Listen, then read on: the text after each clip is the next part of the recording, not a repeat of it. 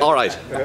And my little red book. Thinking about this, and these are 5 lessons I think really about innovation and the link to sustainability. My first lesson would be, if the market can take care of it, don't do it. And I think for all of us who want to be really good innovators, and also for the researchers, don't do it to make the a little bit incrementally faster innovation.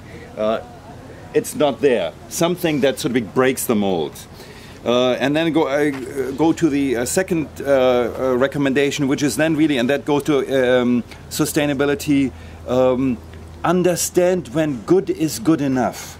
My watch is 20 years old, and it's an analog watch. It's precise enough for me, so chasing more precision doesn't do it for me. I rent frequently cars, and the board computer is becoming so complicated. The OS is clever and clever and cleverer, but it was good enough a number of years ago, at least for me, and therefore that extra innovation doesn't get me anything. So I always want to see, when is good enough? For those of you who use, let's say, a very popular, let's say, word processing spreadsheet suite of a well-known company, might say 2007 was good enough, or 2003 was good enough. Why do I need 2011? So this thinking about when's good enough.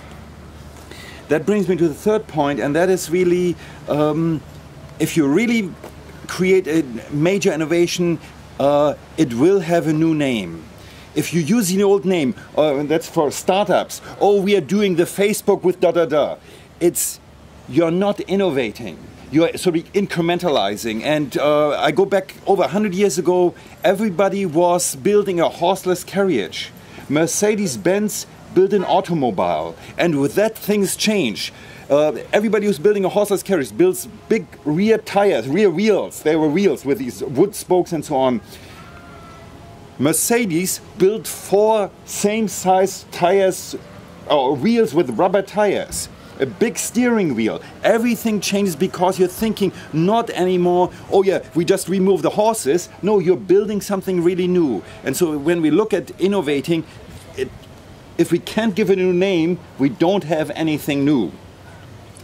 Number 4, be authentic. And I think we heard that again today. And this is, and frequently companies start out with, so they really fill a need. And then when we become corporate, frequently the finance people take over. Okay, and then it's the listening to really what's needed is gone, because there has to be a package sold. Oh, but we cannot do this because the finance guys tell us that. And so, and for large company, like if you are here living in California, you know, when you get the mail from the large telecom providers who want to sell you the triple play or quadruple play, you know, it's the extra add-on is really, the price should be incrementally small, because it is nothing, it's just dirt cheap, but the price extractor is not an authentic price. So the message has to be, what is the authentic need, and fulfilling that authentically. The Clue Train Manifesto told us that really about 10-15 years ago, and I think the message is really forgotten, but really for any innovator, go back to these messages. And then finally, I think, my last lesson, innovation, I truly think getting people from multiple sources together, but it's really a individualistic type activities. It's not a committee activity. That's what's important. So get a few individuals together from diverse points of view.